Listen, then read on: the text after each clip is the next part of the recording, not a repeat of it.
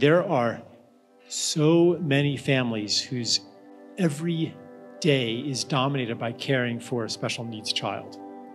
Whatever grand plans they had for themselves to change the world, those have disintegrated into an endless, seemingly endless daily routine of drudgery and thankless work, taking care of this being. Does anybody see them doing that?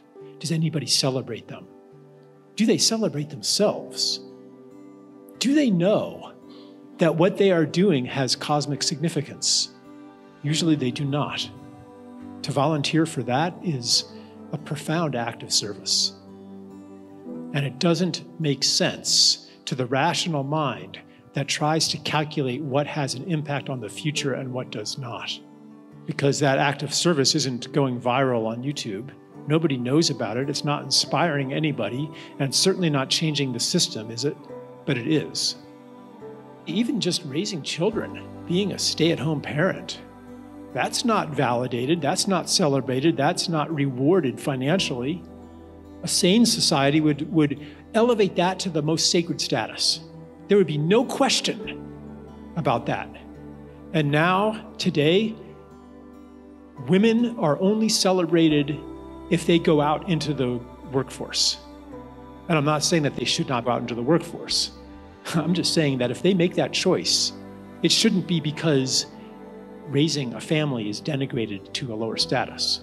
I want to bow in gratitude to that and celebrate it right now, and also to generate this field of seeing that as noble, even if you're not the one doing it, so that none of us who are doing big, important things in the world ever fantasize that what we're doing is more important than what these humble people are doing behind the scenes in those pressure cookers, where it's all you can do to stay patient endlessly day after day. Those people are holding the fabric of reality together.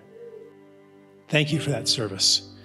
If it weren't for those people, the big, important people wouldn't even be able to do their work. And this is part of sanity, to walk with open eyes, to see what is really valuable, and to incorporate that into our theory of change, into our understanding of what a good life is. Those humble lives, those decades of caring for a special needs child, issue a continual prayer. The prayer is, here is the kind of world I want.